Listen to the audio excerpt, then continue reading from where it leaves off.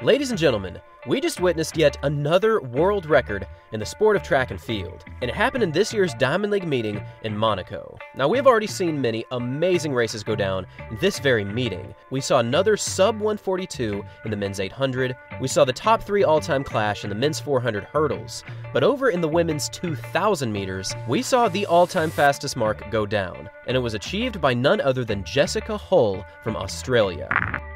Now, the current world record stands at 5 minutes, 21.56 seconds, set by Francine Niyonsaba back in 2021, and this performance averages out to just over 64 seconds per lap, which for 5 consecutive laps, this is insanely quick for a female athlete. And it was even faster than Genzebe Dababa's previous mark from 2017 at 5 minutes and 23 seconds. But what we just witnessed from Jessica Hull was nothing short of perfection.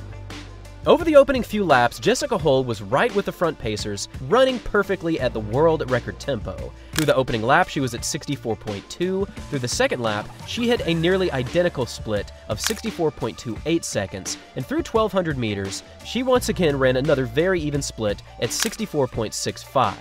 But then through 1,600 meters, which is right around 1 mile, she split a time of 4 minutes and 16 seconds. Now, a 4:16.7 for the open mile would actually place her within the top 20 miles of all time, and she still had another lap to run.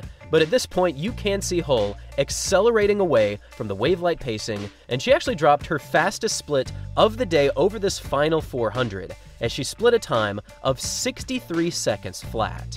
And she was rewarded with a new world record of 5 minutes, 19.7 seconds. It seems as though there have been a lot of events really clicking this year, and it seems as though world records and national records are going down like crazy. And speaking of national records, take a look at this results list. Beyond Jessica Hull, we had a national record for Great Britain from Melissa Courtney Bryant. We had a national record from Kenya from Edna Jepitok. We had a North American record from Corey McGee. We had a national record from Lucia Stafford. We had a national record from Agath Guillemot. We had another national record from Marta Garcia from España.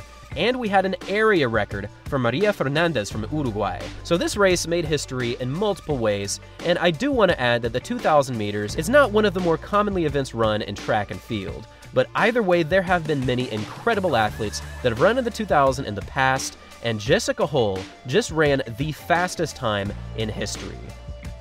This was honestly a crazy showcase of speed, determination, and overall strength. And for this 2,000, she averaged under 64 seconds per lap. After her recent 1,500-meter personal record, where she ran a time of 3 minutes 50.8 seconds, it was obvious that she was in good fitness. And this 2,000-meter world #1 mark only adds to this narrative. So moving into the Olympic Games, keep your eyes on Jessica Hull, because if there is anyone to challenge Faith Kipyegon in the 1,500, it very well could be Jessica Hull. But I will add, Faith Kipyegon is just outstandingly fast. Thanks for watching, everyone. And as always, until next time.